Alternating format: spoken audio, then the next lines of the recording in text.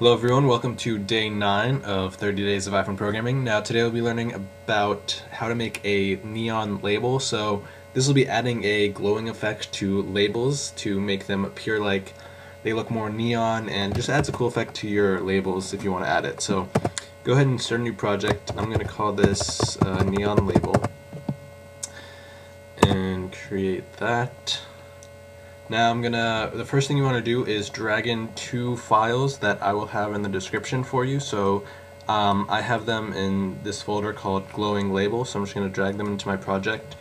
This will be in the description if you want to download it. And you see them right here. There's not much to this. All it does is adds an effect in here that I don't need to go through to teach you because it's a little bit advanced. And in here, all we're going to do, it's a really simple thing. We're just going to make a...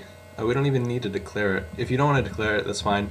If you actually, most of the time you will want to, just to be able to change some of the settings on it. So I'll just call this a text label. You don't really need to declare it in order to use it use the effect, but this is just what most people would do anyway. I'm just going to make this say hello, and go ahead into the viewcontroller.xib. I'm just going to change this to 3.5 and drag in a label. Now we can make this bigger, expand it out a little, just so we can see it more easily. Let me see, put it in the middle, bring up the size a little bit, and we can connect the object from here, text label.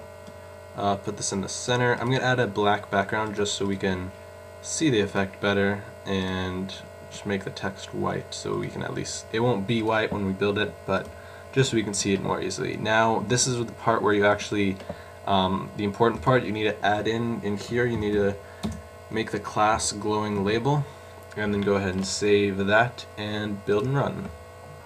And as you can see, we have hello printed in very nice green looking neon text. I'm going to make this a little bigger just so we can see it more easily. Put that in the middle, change the text to something like 100 if it lets me. No, it doesn't. Just bring it up a little. And if you wanted to change the actual look of this, I'm just going to save this and make a new line. Oh, 1 second. Copy it, then paste it down here, and we can change the UI color. Let's make the inside color blue, make the outline color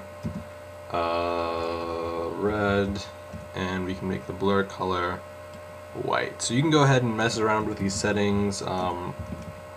You can customize it to whatever you want, get whatever look you want, whatever you think looks best in your application. And here, this looks awful, but you get the idea of the effect and what you can do with this. So that's pretty much it for this tutorial.